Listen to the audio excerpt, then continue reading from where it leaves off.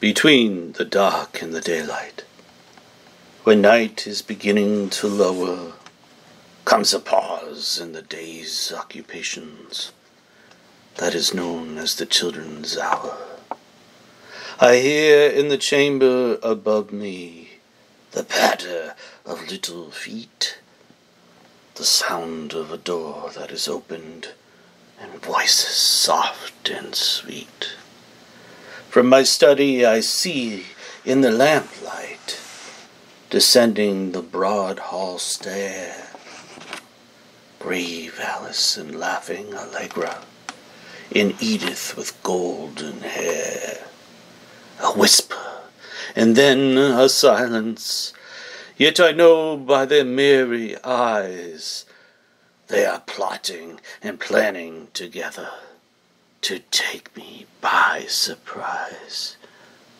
A sudden rush from the stairway, a sudden raid from the hall.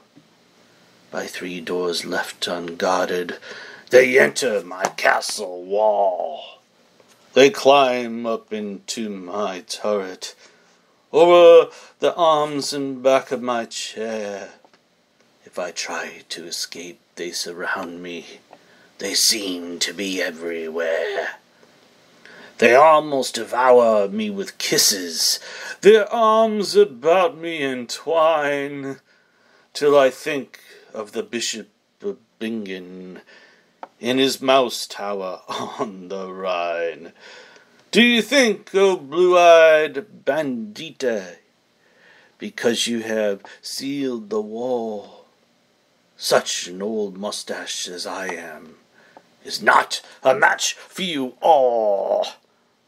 I have you fast in my fortress, and will not let you depart, but put you down into the dungeon, in the round tower of my heart.